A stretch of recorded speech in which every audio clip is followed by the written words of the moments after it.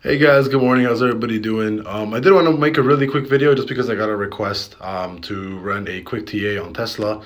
Um, so let's get started. I mean, if you guys have, again, if you guys please be sure to give me a like and subscribe and comment what kind of tickers you guys would want me to do as far as, stocks, crypto, anything. Drop it as a comment below and I'll do some TA on it. As of right now, I do think that Tesla's probably going to go and fill this gap at 120. It's probably heading that direction. I mean, you close that 4-hour, 8-hour, and even on the daily, you're still pretty bullish. And if you guys saw the last video that I made on Tesla, I basically said that I was longing everything here on Tesla like 101, 102, and that's exactly what happened. I actually longed this on Forex, as well as a couple of my Patreon members. They longed this as well. I think we're gonna keep pushing up. You might see some resistance here at probably like 117 or so. I think 117 is probably going to be major resistance. If you actually feel the gap up here at 120, you're probably going to wick up here, maybe come back down depending on how strong Tesla actually is at this level. But on this daily trigger, again, you've really been trading sideways down here, so there's a very good likelihood that you're either going to get rejected off of this major daily candle, right? This major daily candle trend here or here. So 117, 119, expect a lot of resistance there.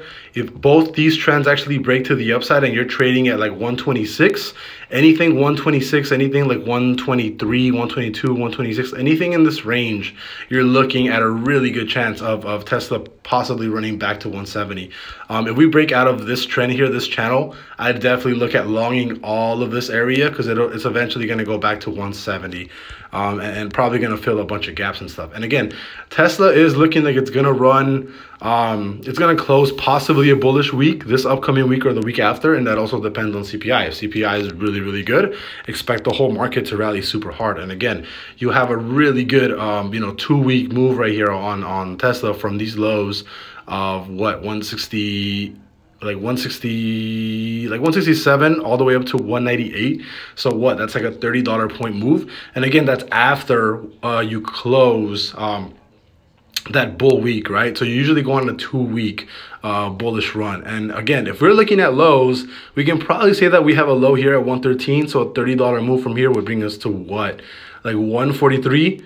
So I mean, I would not be surprised to see us in the next month or so, Tesla back at like 143, 150 or so in the next within the next month or so, I think so. But again, it usually, when it closes a bullish week, it does extremely well. Again, you would have taken this trade at 300, ridden this all the way up to 384, which would have been pretty crazy. Again, entry would have been here at 245. You would have written this all the way up to possibly like 312 or so.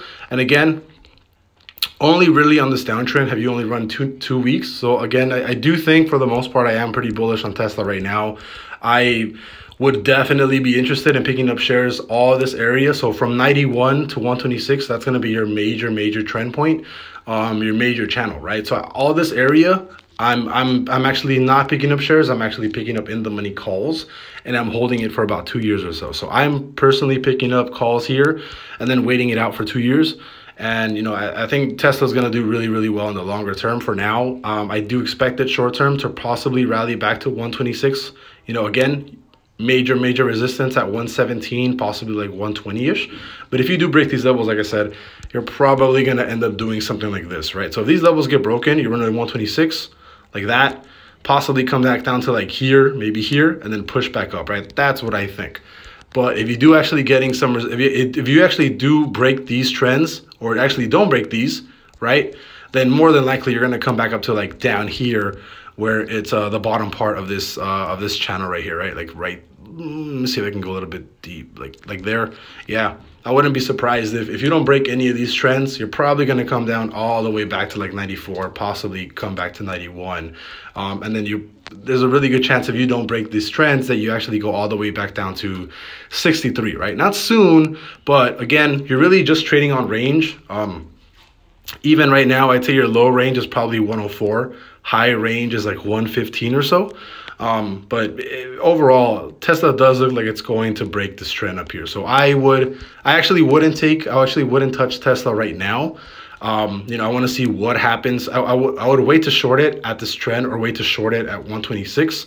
But I think, you know, I already took this long at like 101, 102, right? So I'm already out of this position. But if this keeps pushing up to this trend here, I would probably short it or add some shorts here to see what happens. If it pushes to 126, I'd probably add more martingale shorts. And then from here, I do expect some sort of retracement back down to like 115 or so. But again, I definitely do think this is going to keep pushing to the upside, but expect a lot of resistance on these trends and at that 126 weekly resistance price. So I'll see you guys later. Bye-bye.